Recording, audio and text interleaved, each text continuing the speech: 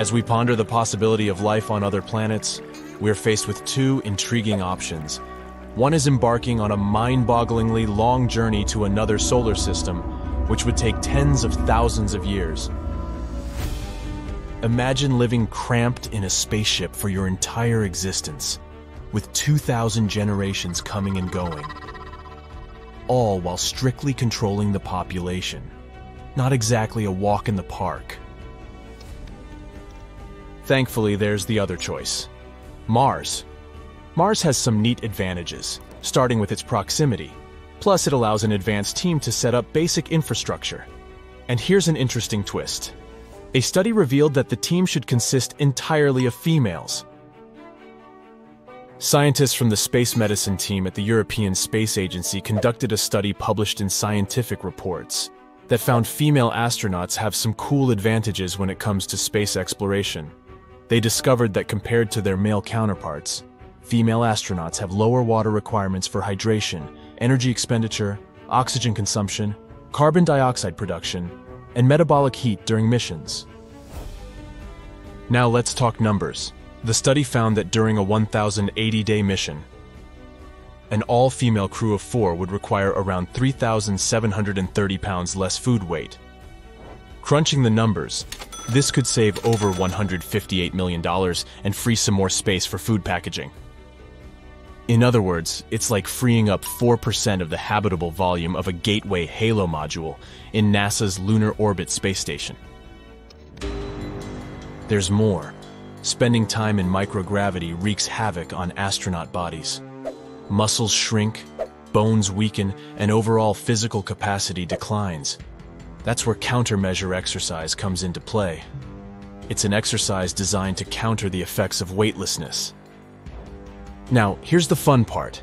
Female astronauts had 29% less water loss through sweating during exercise, which means they needed less water to rehydrate.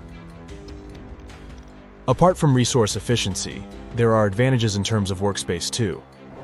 When multiple astronauts are crammed into a confined area, like on the ISS, having smaller crew members becomes handy. Just imagine astronauts working shoulder to shoulder or back to back in tight spaces. With smaller crews, even the proposed NASA Gateway craft could function smoothly in its small quarters. So, based on this study's findings, it seems there are operational advantages to having all-female crews during future space exploration missions. Speaking of all-female crew missions, let's take you on a stellar journey through the universe of women in space. It's time to have an intergalactic adventure filled with groundbreaking achievements, courageous explorers, and discoveries. Picture this. It's March 2023. And the number of incredible women who have ventured into the final frontier has reached an impressive count of 72. These space travelers have left their mark on history, making significant contributions to the International Space Station and beyond. They spent extended periods aboard the ISS, embarked on short-duration missions, or joined space shuttle assembly flights. We tip our space helmets to these extraordinary women from various nations who have carved their names among the stars, but let's not forget the inspirational pioneers who paved the way for them. Women on the ground have also played a crucial role in space exploration, serving as center directors, managers, and flight directors, and taking on countless other roles to propel our quest for knowledge about the cosmos. The era of women in space ignited on June 16, 1963, with a 3-day mission. Fast forward nearly 2 decades to January 1978, and NASA announced the selection of 35 new astronauts, including 6 women, for the Space Shuttle program. The number of female astronauts is small, but it is increasing exponentially. If we move in time for a few more years to June 18, 1983, we would see that astronaut Sally Ride skyrocketed into the record books, becoming the first American woman to venture into space. She spent 7 days aboard the Space Shuttle, Challenger. Then there was another historic event. On July 25, 1984, a female astronaut stepped outside the confines of her spacecraft during her second flight to the space station, becoming the first woman to participate in a spacewalk. Hot on her heels, on October 11th of the same year, Catherine Sullivan made her own mark by completing the first spacewalk by an American woman from the Space Shuttle Challenger during the STS-41G mission. The sky was no longer the limit for these remarkable explorers. Let's give a stellar shout-out to Helen Sharman, who achieved the honor of being the first person from the United Kingdom to venture into space. Sharman was only 27 years old at the time and was selected among 13,000 candidates. During the privately funded Juno mission in May 1991, she conducted captivating life sciences experiments and even chatted with British schoolchildren from the cosmos. Next up, we have Dr. Roberta Bondar. It was January 1992, and Discovery was blasting off into space. On board is Dr. Bondar, the first Canadian woman to venture beyond our atmosphere. She's not just any astronaut, she's a neurologist.